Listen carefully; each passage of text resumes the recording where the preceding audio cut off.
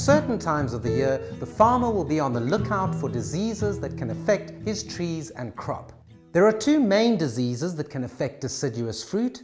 These are apple scab and powdery mildew. The most common and damaging disease for pears and apples is apple scab, which is also known as black spot.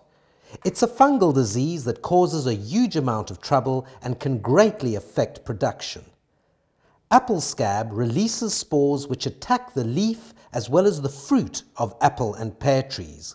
The disease doesn't usually kill the tree, but can significantly reduce fruit yields and fruit quality. Apple scab attacks the tree in the spring. It needs wet conditions combined with the right temperatures to release the spores that float through the air and land on the plant. Those that land on fruit or leaves will embed into the surface and begin to grow. The main method of keeping this disease out of the orchard is to use a preventative program. When rain is forecast, the farmer will spray a fungicide onto the orchard using a mist blower behind a tractor just before the rain comes.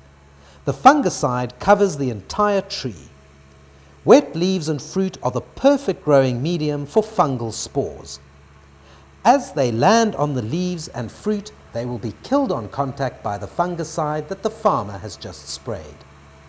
There are systemic products that can kill apple scab up to 72 hours after an outbreak. After 72 hours, the fungus is very difficult to kill. Another big problem is powdery mildew, which affects both pome and stone fruit and is especially damaging to peaches, apricots, and nectarines. Powdery mildew needs high temperatures and moist conditions to flourish. It affects the leaf surfaces, the stems, flowers, buds, and the fruit. It starts as a black dot and develops into spots or patches of white to greyish talcum powder-like growth. Although powdery mildew is unattractive, it is rarely fatal. However, it does stress the plant, and if enough of the leaf surface becomes covered with powdery mildew, photosynthesis is impaired. Insufficient photosynthesis can diminish the flavor and size of the fruit. If buds become infected, they may not open and mature at all. Powdery mildew is controlled by spraying a fungicide according to a spraying program from the start of blossom to the end of November.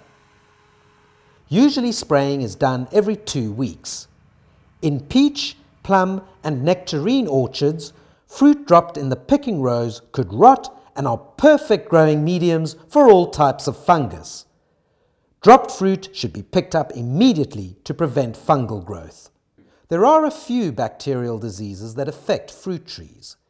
Apricots, plums, and peaches are more susceptible to bacterial diseases than any other fruit types. Bacterial diseases can only be treated using antibiotics, which is illegal in most parts of the world. So the only way to prevent them is to build up the immune system in the tree by feeding and watering it well. Building up the tree's immune system will make it stronger and able to resist these bacterial diseases.